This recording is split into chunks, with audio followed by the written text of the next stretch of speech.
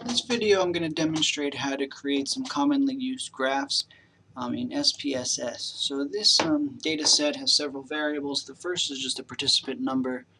The second is whether or not a participant identifies as being liberal or conservative. The next variable is the gender of the participant. And we have a variable that measures how strongly a given participant identifies with being either liberal or conservative. Then we have a variable that rates, that indicates how rational they view the other side. So if they're liberal, how rational they view conservatives, and if they're conservatives, how rationally they view liberals as being. And then finally we have a measure of their political attitude certainty, or how certain they are about their political attitudes. Let's go into Graph, Chart Builder, and let's create some graphs. So let's start with a very simple bar graph where we can look at, let's say, the frequencies. So we'll double click on, first we'll click on the type of graph we want to create, and then we'll click on subtype. So double click on the subtype. So we'll start with a simple bar graph, and we'll just look at how many liberals and conservatives. So we'll have frequency or count on the y-axis. On the x-axis we'll have a nominal variable. We click OK, and it'll generate an output file.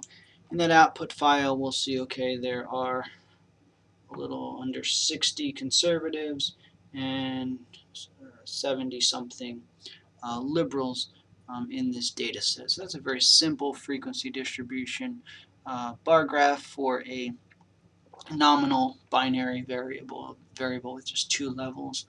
We can go to Chart Builder, and perhaps instead of the count, the frequency, we wanted to look at if liberals and conservatives differ in terms of their identification strength.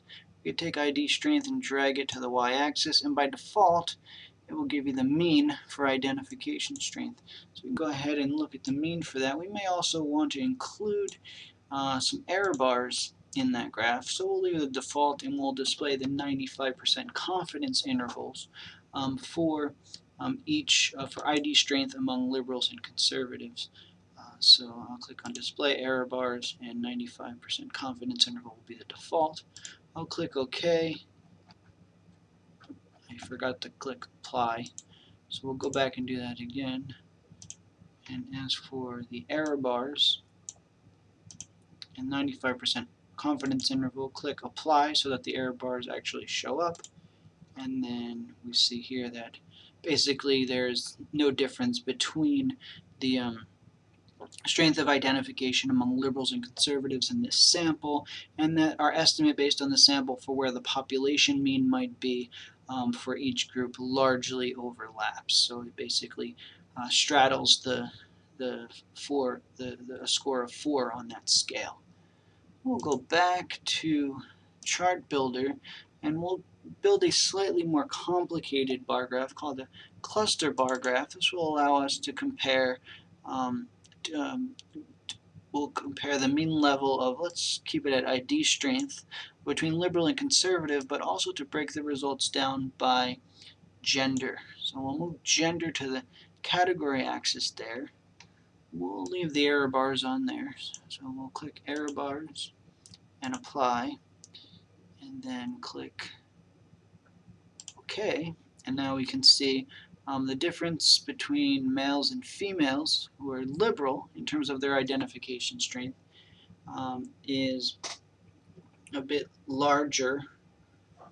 In fact, the 95% confidence intervals seem not to overlap, whereas the difference between males and females in terms of identification strength among conservatives is more or less a negligible difference. The 95% confidence intervals largely overlap. So that's how you could create a clustered bar graph. Let's move on to create a histogram. So if we wanted to visualize a distribution, so we'll click histogram, then double click on simple histogram. We could take a look at, let's look at a different variable, the political attitude certainty variable, so we can see what that distribution looks like. It seems that there are a lot of participants who are scoring around a little bit less than than 6 on that scale. There seem to be a few participants, at least one or about 3 potential outliers there who score between 1 and roughly 3. The bulk of the participants fall between 4 and roughly 7 on this scale, with most around 6. So we can get an idea of the distribution for this variable, which appears to be a bit negatively skewed because of these few outliers here.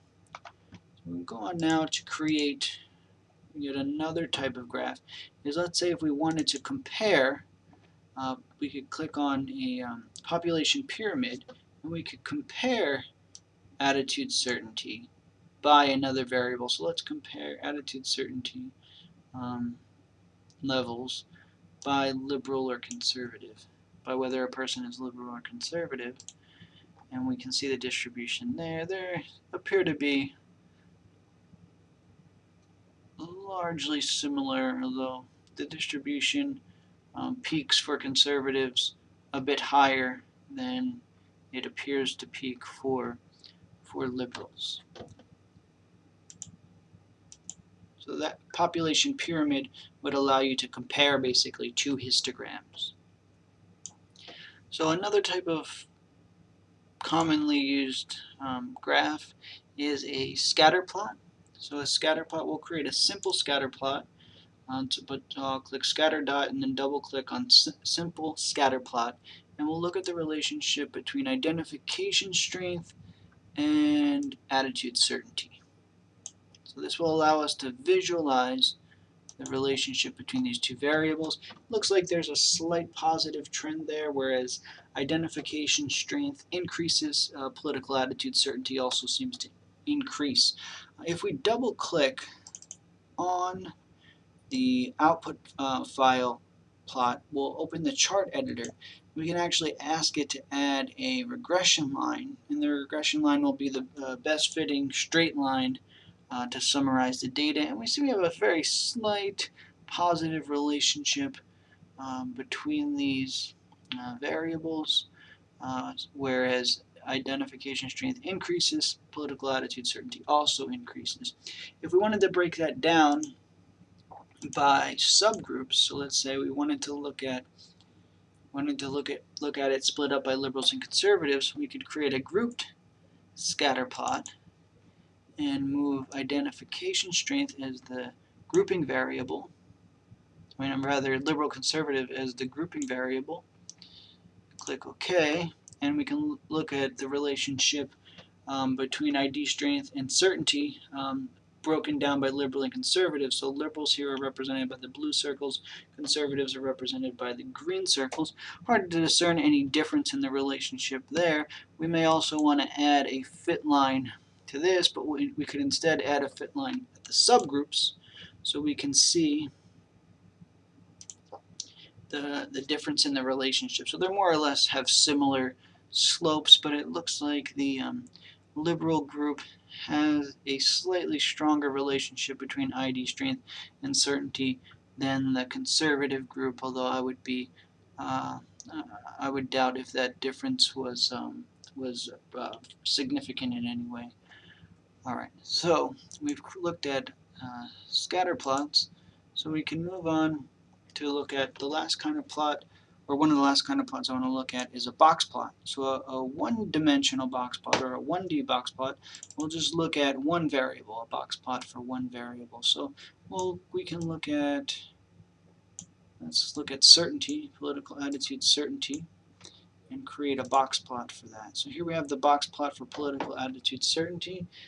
First off, the line in the middle here represents the median. So the median for that variable appears to be around 5.5. The top of the box represents the 75th percentile. 75th percentile for this data is around 6, and the bottom of the box represents the 25th percentile rank, which is around 5. Right? So we get an idea of the distribution in terms of the interquartile range between the 75th percentile and the 25th percentile, and we also get an idea of where the median is. Another useful thing about a box plot is it'll allow us to visualize if there are any potential outliers. So we see in SPSS case 108, case 87, and especially case 114, those seem to be particularly low, at least relative to the rest of the distribution. So those are indicated as potential outliers. Now we could also create a box plot. That's called a simple box plot, so I'll double click on that. We'll look at certainty, but we can break it down by, let's say, whether or not a person is liberal or conservative by putting that on the x-axis there. We click OK, and we see now we have box plots for each group. So we see the mean for certainty among liberals is a little more than 5, and it's ever so slightly higher among conservatives. And we can see among conservatives there seems to be one outlier in the negative direction, and among liberals there's one potential outlier here, and then one extremely low score for case 114, right? So, and then we can also get an idea of the variability in terms of the interquartile range. So it seems that conservatives have slightly more variability in their interquartile range than do liberals. All right, finally, the last kind of plot I want to demonstrate typically requires or is conducted on data that are in a time series or collected over time. So here let's pretend that these variables represent the first variable will be a week, so this is data collected over 12 weeks, and let's say this is the amount of time spent studying for your statistics exam. So we'll create a time series graph. We can go into Chart Builder and then ask for a line graph, and then we can put in week on the x-axis and duration on the y-axis. Click OK, and we get our output file, which will allow us to visualize the changes in the amount of time spent studying over time. So that would be a line graph. Line graphs are primarily used for data that are collected over time. So that's been a brief overview of how to generate several commonly used graphs in SPSS. Of course, there are many more options in terms of editing and formatting the graphs, but that'll do for a very brief overview of how to create some of those graphs.